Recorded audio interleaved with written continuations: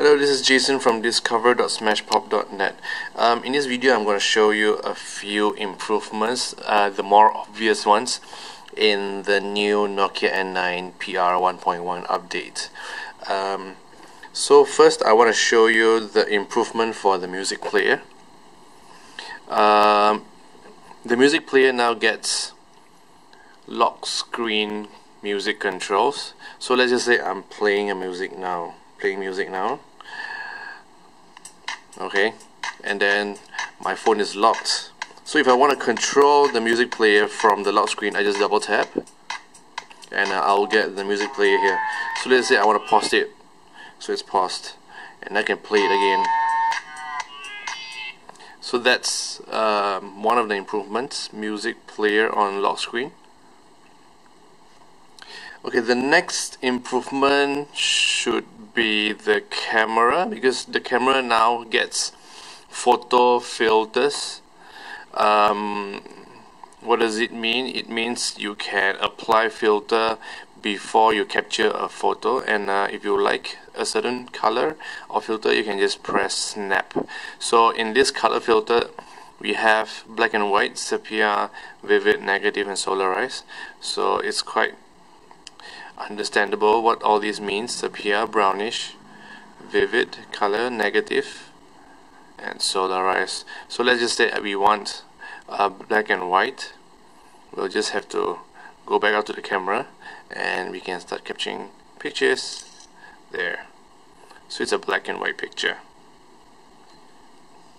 The third improvement for the N9 would be Swype Keyboard.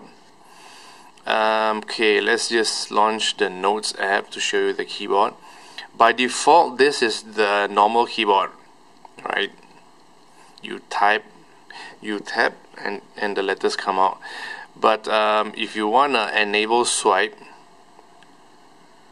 you just need to go to settings and then go to time and language, text input, and then you can select the option for swipe. So I've already switched it on, and you get other options as well: error correction, insert with space key, blah blah blah. So now you have swipe enabled. How do you switch to it?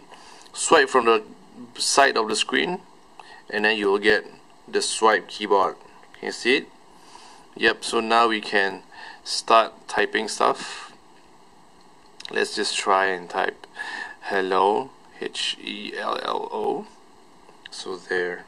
I'm not sure if you can see it, but it's there. Hello.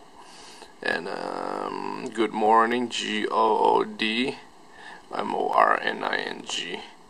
So there we go. It works very well, and it has all this auto correction, or gives you more options for other words. So if you want to go back to the normal keyboard, just swipe, or you can swipe again to go to swipe.